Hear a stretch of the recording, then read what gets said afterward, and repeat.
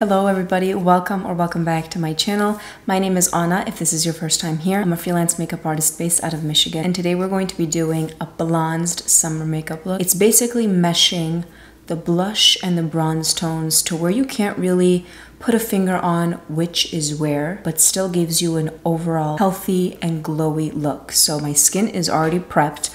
I have gone in with my micellar water, my Fenty Fat Water Toner, my Fenty mattifying primer in the center of my face, as well as my Kiehl's Ultra Facial Cream all over, okay? Skin prep is key for this, especially for the summer heat. Although you want to go in with much lighter layers of makeup, even if you do want to focus on skincare, just make sure you're allowing all that skin prep to really penetrate into your skin for about 5 minutes so that you don't have a barrier between the foundation and the skin that would cause it to slip around. All right. So, like I said, my actual skincare is already applied, but what I always like to introduce right before my foundation is the Milani Make It Last Original Setting Spray. This is so good for adding that very light grip to your skin. If you don't really like the Milk Hydro Grip or the e.l.f. one that's like the dupe, this is a great alternative. Now, I'm going to go in with my recent favorite foundation. This is the About Face Performer Foundation. Let me give you some context. My #1 favorite foundation of all time was the Dior Air Flash, but of course that's discontinued now. I just love how lightweight that felt on my skin. It was the exact coverage that I wanted, and it was so long lasting. So that is sadly discontinued. This foundation, not sponsored. This foundation has rekindled my love for foundation and what actually foundation should be, which is a very light veil all over your skin to create a uniformed tone. It doesn't have to be full coverage all the time because you can really just manipulate the coverage of the base with other products in thin layers that will still make your skin feel breathable without compromising the natural look. So I'm going to go in with the shade M2 Olive and F2 Olive.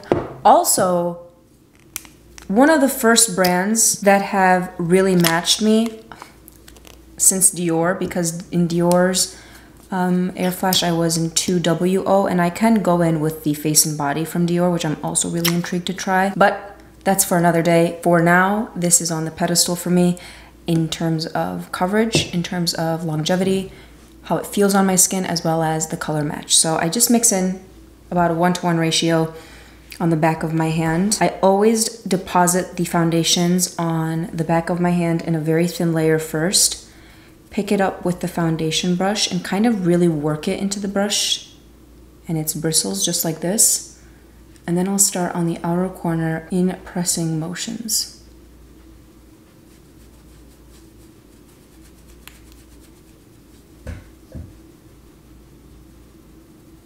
All right, so we have the first layer of our base complete, and now I'm going to go in with a cream contour slash bronzer. This is the Hey Honey Cheek Kiss Cream Bronzer from Milani, and I'm going to use my MAC 133S brush.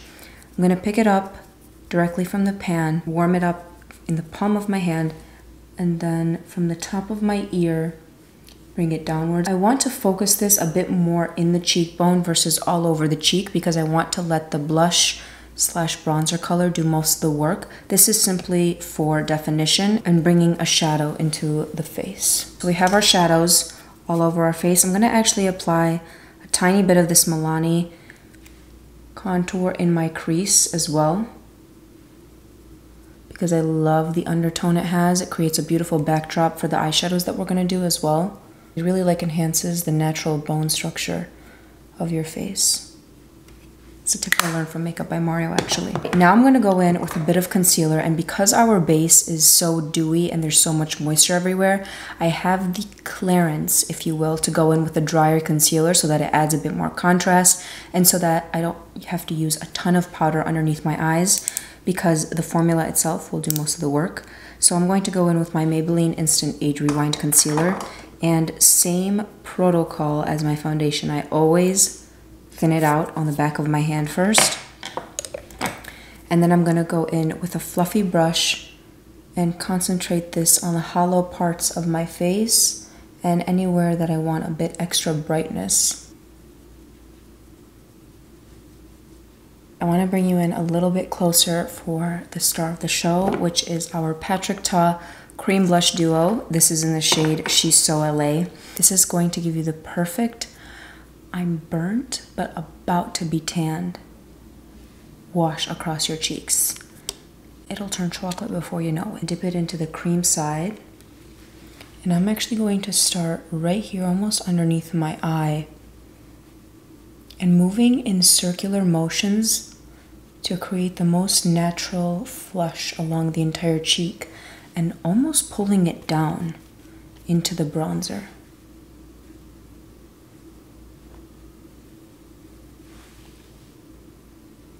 And you notice I'm still utilizing those tapping motions, especially since we have layered so many different liquid and cream products. You don't want to disturb them.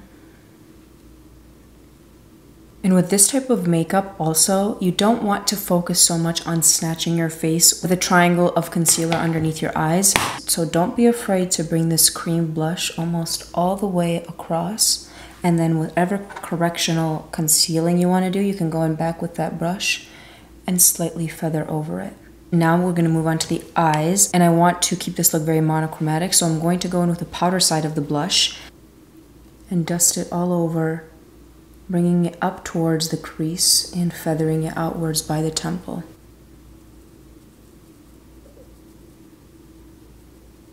Now we're going to go in with our Patrick Ta Major Dimensions 1 palette, and this is only if you want to introduce a true shimmer and metallic to your eye.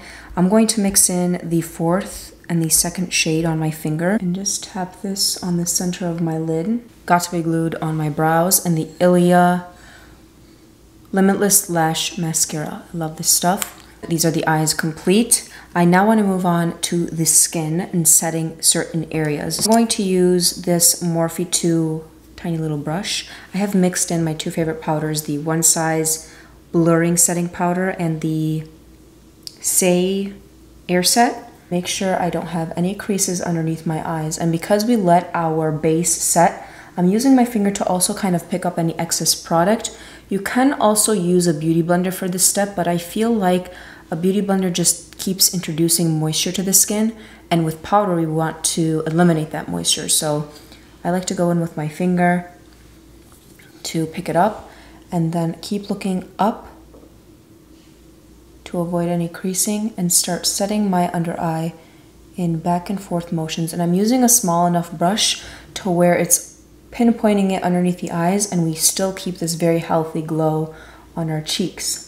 For like a true celebrity looking red carpet ready makeup look, I always avoid setting my forehead, or at least like this part right here, because they're like in line with one another. It just creates the most beautiful bounce of light that makes the skin look healthy. If you are very oily, then I would of course powder it and then just concentrate like a little bit of setting spray on a beauty blender right there above the forehead.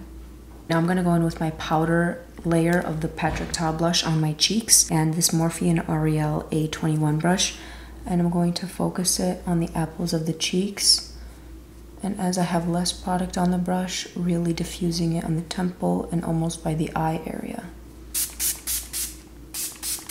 And for lip liner, I'm going to use the e.l.f. Cream Glide lip liner in the shade Baddest Beige, I believe it is. Last but not least, that Patrick Ta blush. It's the star of the show. It's the star of the show on the center of the lips as well. All right, this is our finished summer blonzed makeup look, if you will. You know why I think this also works is because it's kind of the perfect summer into fall transition makeup, because we're really introducing those like warm undertones. So I hope you guys enjoyed it. If you did, please give it a thumbs up, subscribe to my channel down below, and I will see you on the next one.